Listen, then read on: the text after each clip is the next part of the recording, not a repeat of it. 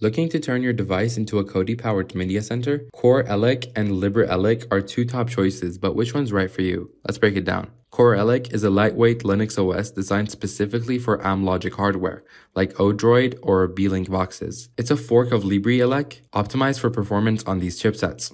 CoreELEC shines with advanced studio audio pass-through, supporting codecs like DTS HD and 8-channel PCM, and it's backed by a passionate community that focuses on Amlogic-specific tweaks and updates. LibreELEC is just a enough OS for Kodi, built to run on a wide range of devices including Raspberry Pi, x86 PCs, and now some Amlogic chips.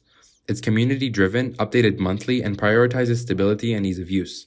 LibreELEC offers features like display sync for smooth playback and is ideal for users wanting broad hardware compatibility. So, how do they compare?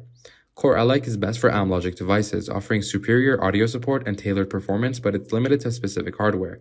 LibreELEC supports more devices and is more stable, but it may lack advanced audio pass-through and Amlogic optimizations. Check out the chart for details. For Amlogic boxes and audio enthusiasts, go with CoreELEC. For versatility and stability, LibreELEC is your pick. Try them out and let us know your favorite. Don't forget to like, share, and subscribe if you enjoyed this video, and I'll see you in the next one.